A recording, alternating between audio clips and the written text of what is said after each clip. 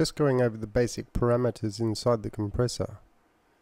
Threshold is the point at which this compressor will begin to work. So it's a level setting. Bringing this down will make the compressor work harder. You can see the amount of gain being reduced here in the GR level meter here, gain reduction. So the threshold point is a level point, and you can see this position here moves the input setting, which is the threshold. That is the trigger for this compressor to work.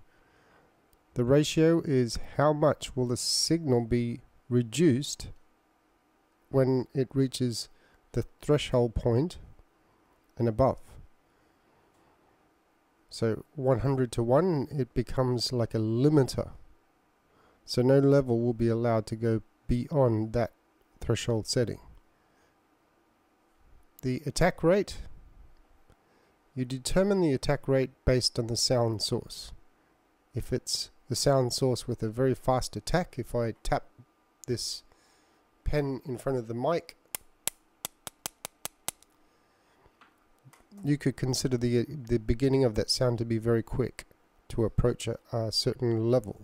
So if you're recording very loud percussion and you're trying to treat the dynamics afterwards and mixing, the very first strike of the drum, normally if it's hit hard, will have a very, very fast attack. When I look at the waveform for the saxophone, it's very similar to voice. You don't have a very sharp beginning of the sound reaching a high amplitude. It takes time to get raised up to a heightened level. So given that I don't want the compressor set to a fast attack, I'll have it some amount after 30 milliseconds. You should use your ears to judge. The release is how long will this compressor take to stop processing. So again, you use your ears to judge. I'm just going to leave it around 90 milliseconds. For voice and saxophone, I like to set a ratio somewhere between 2 to 1 and 4 to 1. If it's more than that, it can sound quite unnatural. That's a lot of gain reduction. So I'll put the ratio somewhere around 3 to 1. Now, the objective in using this audio compressor on the saxophone is to smooth out the overall dynamic contours.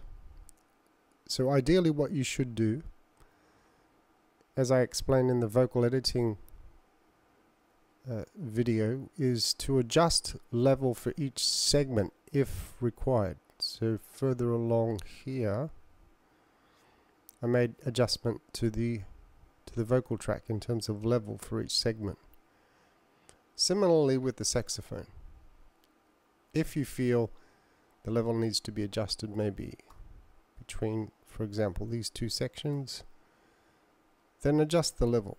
But again, use your ears to judge. Don't just look at the visual waveform. So the objective here is to smooth out just a little bit of the dynamics.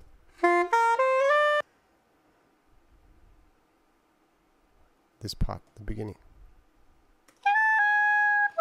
So that's still too much gain being reduced. It's choking the sound. It's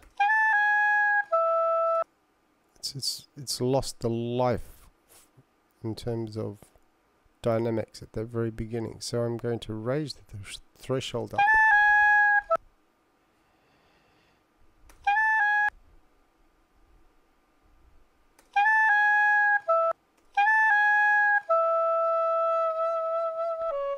And at the quiet moments, as the sound decays,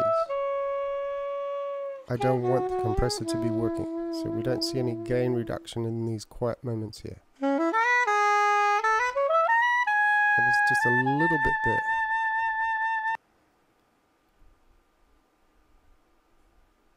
Just put that tiny bit. Now the soft knee is very nice for voice. You could try it on saxophone as well. It will slowly introduce the compression rather than the compressor suddenly working when the audio level is above the threshold point.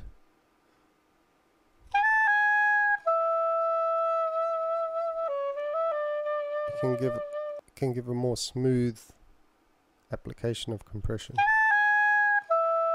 Bit too much gain reduction there, so I'll readjust that.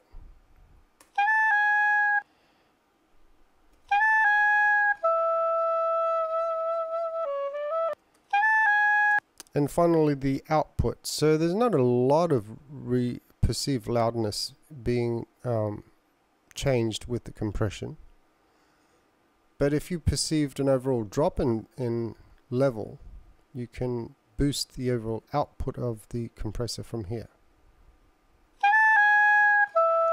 So it's compensating for the amount of level reduction by increasing the gain, the output of the compressor itself. So that's the basic parameters of the compressor. So again, attack rate should be determined by your sound source.